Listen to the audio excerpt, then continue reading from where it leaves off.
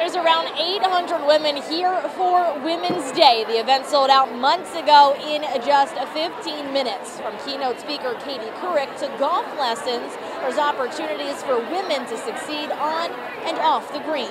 It's, as I mentioned, always such an inspiring event. From inspiring women on the green to in the office, Women's Day at the Travelers Championship is one of the biggest staples of the tournament. Women supporting one another and raising money for charity, this year with a sold-out crowd. It's something that I look forward to each and every year.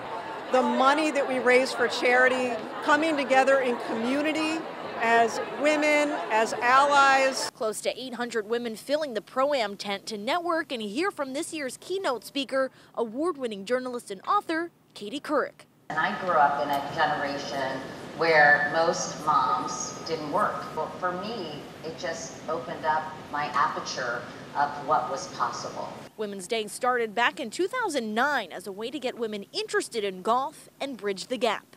Only 25% of golfers are women, and we set out to change that. Now the program that originated from Women's Day, called She Golfs, teaches hundreds of local women about the game and the health benefits to help more women fall in love with a sport still dominated by men.